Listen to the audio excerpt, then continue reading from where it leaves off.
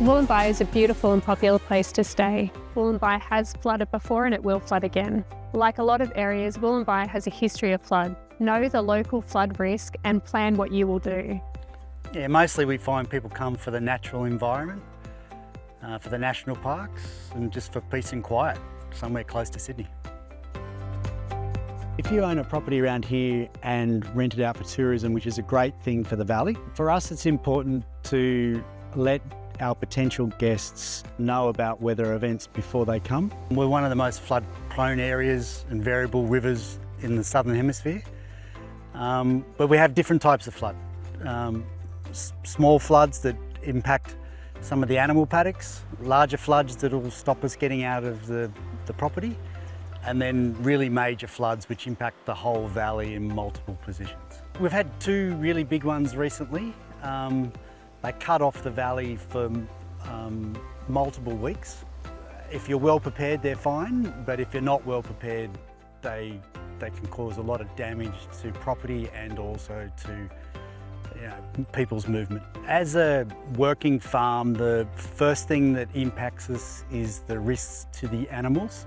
So half of our bottom paddocks become inaccessible in a low-lying flood. So meaning a few days before a potential flood, I'm moving animals and I'm moving some assets we have out in the back sheds. And then after that, we have to prepare ourselves for our food, extra fuel. The animals often come first.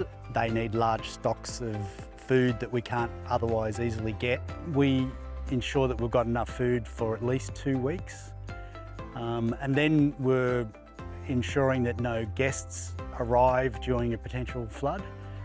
Yeah, so the way we monitor our local area and flood is mostly through the Hazards Near Me app, the BOM information, and in particular the BOM river level data, which we have 3 monitoring places in the valley.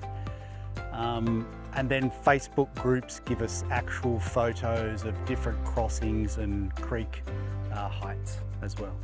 For us, it's important to let our potential guests know about weather events before they come. We want them to set their weather app to the destination.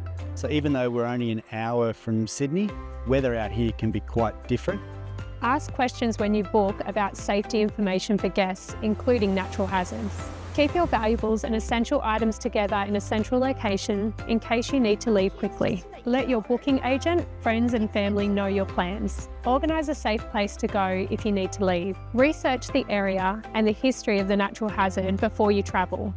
Find out what and how natural hazards may impact the Wollombi area by visiting Cessnock Council or www.ses.nsw.gov.au.